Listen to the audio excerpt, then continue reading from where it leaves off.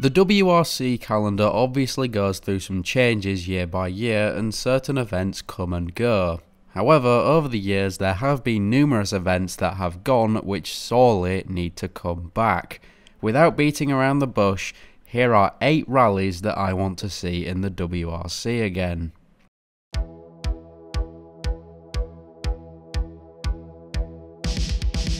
We start with a bit of an obscure one, Ireland, an event that is currently on the table for a potential WRC return in the coming years. For my money there are 2 options here. Firstly, Rally Ireland. It was only ever seen twice in the WRC, in 2007 and 2009, won both times by Sebastian Loeb.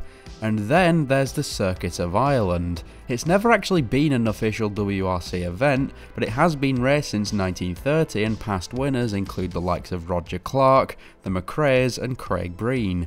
Now I am always one to prefer non-tarmac as a surface for a rally as opposed to tarmac, which both of these events are. However, I do think that 2 or 3 events per season on tarmac is a respectable number, but I do think that Ireland's climate, and by that I mean the 100% chance of rain making an appearance at some point, makes it unique enough from the likes of Monte Carlo and Croatia to warrant another tarmac event.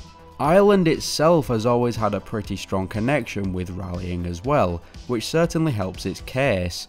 Now there are currently ongoing bids for an Irish event, though many of these have fallen through, the most major being a 3-year bid to host an event from 2025 to 2027, though as the months go on it's been pushed further and further back. Cost is obviously the main issue here, but should it ever return, I'll be a happy little leprechaun.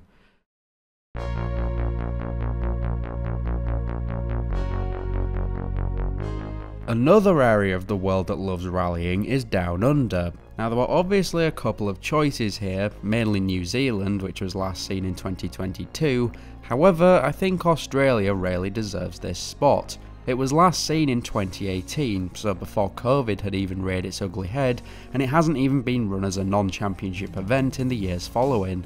To me at least, Australia was always one of the sport's major pillars alongside the likes of Monte Carlo, Sweden and a certain other couple of events I'll cover later in the video. Originally there were plans for it to make a return in the 2023 season, that then fell through and it was meant to return for the 2024 season, and then that fell through, and so on.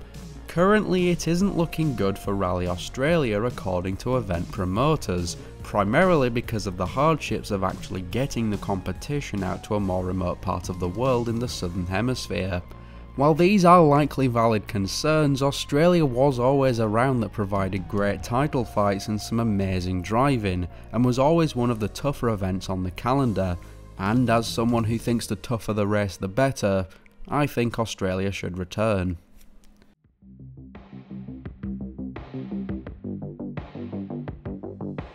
Now if Ireland was obscure, then the Ivory Coast is downright forgotten.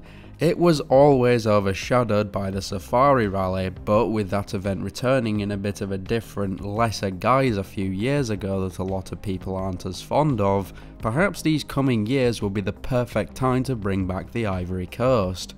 It was last seen in the WRC in 1992, but only as an event with points available for the Drivers' Championship. Therefore it hasn't been seen as a complete event since 1981. Since 1992 though, the event has been run almost every year since, with Ivorian driver Gary Chains being the standout winner in recent years. It was always a grueling event, in many ways tougher than the Safari Rally itself, and I think that the WRC in its current state could do with a proper tough car-breaking event to shake up the calendar a bit. Perhaps the Safari and Ivory Coast could have a bi-yearly round rotation system together like the Estonian and Latvian rallies will be doing going forward. Now don't get me wrong, there are challenging events on the current calendar, but rallies like the original Safari and Ivory Coast were legendary for their low finish rates, with so many cars and drivers simply being unable to make it to the end, let alone win. Imagine we see something similar to the 1972 race again, where there were no finishers. Unlikely, yes, but anything can happen in the jungle.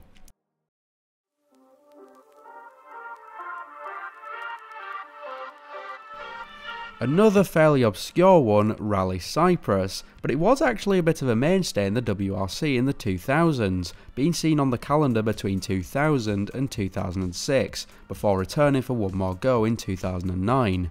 Again, it's been raced consistently since it left the WRC calendar, most notably being a consistent event in the Middle Eastern Rally Championship. Like the South Asian and Oceania regions of the world, the Middle Eastern region is also sorely lacking in WRC appearances as of late, especially with Rally Turkey not being seen on the calendar since 2020, so a Cyprus return could remedy that. Hello, just a quick interjection from editor Jack. This is essentially a moot point now, as earlier this month Saudi Arabia was signed on to be the newest round of the WRC, which means a return of the Middle East region to the calendar. Now, this will remain a moot point for the next decade apparently, as Saudi Arabia has managed to secure a 10-year WRC contract, which does seem to be quite unfair to other events that are struggling to hold on to their calendar spots year by year, but that's just my point of view. Honestly, I don't really know anyone aside from FIA management and some rich people in Saudi Arabia that actually wanted this. But with the country also wrangling up the likes of Formula 1 and Formula E, it does seem like they're going for a full deck of motorsports. Let me know what you guys think. Editor Jack out. It was also known to be a bit of a breaker of cars during its tenure, in many sections being more like a bar horse stage than a rally stage, and so another solid reason as to why I think it should make a return. However, I do think I prefer it in its 2009 guise, when it reappeared as a mixed surface event. We only have one on the calendar currently, and I think that term fits very loosely for Monte Carlo, so I think a Cyprus return would benefit the calendar nicely.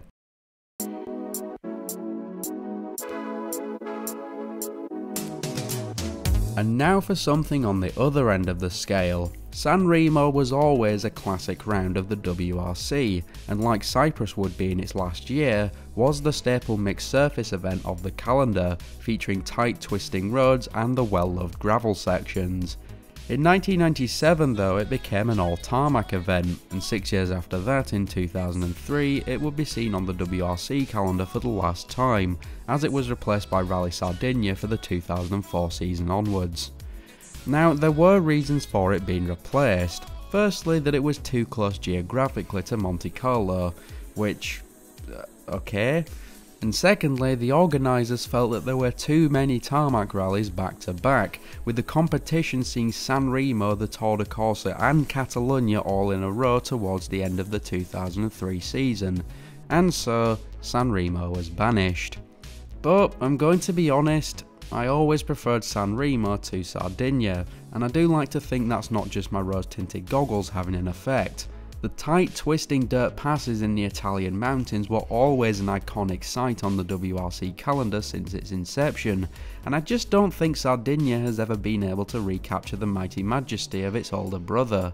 And sure, these may seem like shallow reasons to reinstate San Remo on the calendar, and yes, of all the rallies covered in this video, it is probably the least likely ever to make a comeback, but one big factor playing in its favour is that this is my video and I can do what I want.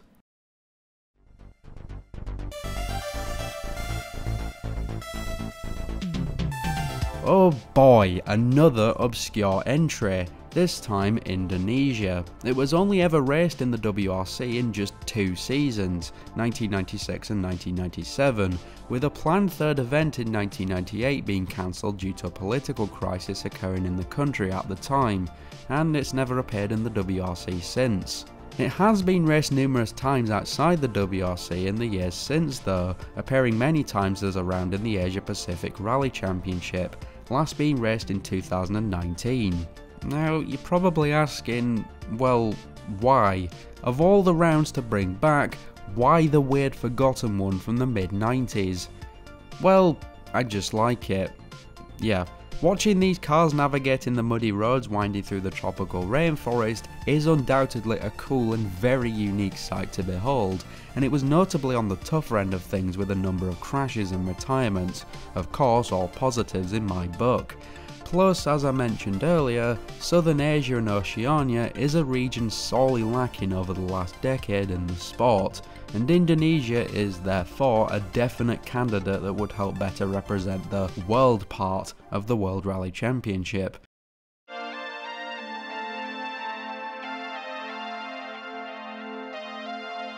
With the United States, there is a range of events that could be brought back. Additionally, the US is not on this list just because it would make for a good rally in its own right, but it would also benefit the sport as a whole if it made a reappearance. As an example of why this is, F1's popularity has skyrocketed in the last decade or so, and it's partially because it really pushed its exposure in alternate markets, such as the US. The American audience is vital in a sport's global reach and income, and if there is an official World Championship event taking place on their shores, people are gonna watch. There are obviously so many fans of rally sport in the US, some of which may be watching this video, but a proper US event would boost its growth over there even more. It was last seen on the calendar in the 1988 season, when the Olympus Rally was last raced in Washington. Additionally, there have been events such as the Rideau Lakes and the Criterium in Canada, last seen in the 1970s. I know Canada is a different country, but widening our prospects surely can't hurt. Now, whether they will bring back any of these events or strike up an entirely new one does remain to be seen. There were reports that a new rally was undergoing testing in Tennessee a few years ago, but it doesn't really seem to have gone anywhere. Hopefully, with the new regulations coming, the sport will try and diversify in other ways too, and I think the US would be a great place to start.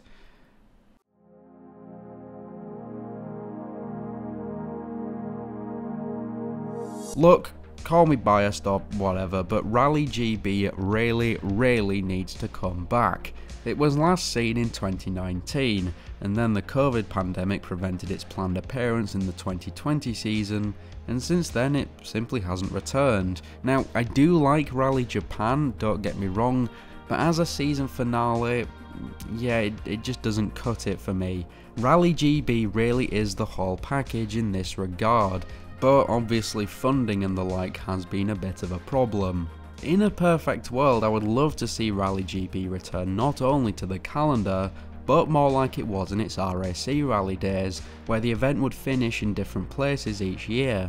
I do love Wales as a location for an event like this, but I wouldn't mind seeing the competition go back to the likes of Kielder Forest or Scotland again. Unlike a lot of other events on the calendar and in this video, I feel that Rally GB is completely unique with its setting and surfaces, and therefore a return is highly warranted. It always excelled as the season finale, and some of the all-time greatest moments in the WRC's history took place in Great Britain. Now obviously there are numerous events I haven't mentioned in this video, such as Germany and China and Argentina, but these were just 8 that I personally would like to see return. Let me know your thoughts in the comments section below, and for extra credits, let me know what you think your perfect WRC calendar would look like. Thank you so much for watching, with a very special thanks to Bryn, Jonas and Thomas Bradley, who are very generously donating at the highest tier on my Patreon. Just £1 a month is an amazing help, and I also have socials, links to them are in the description below.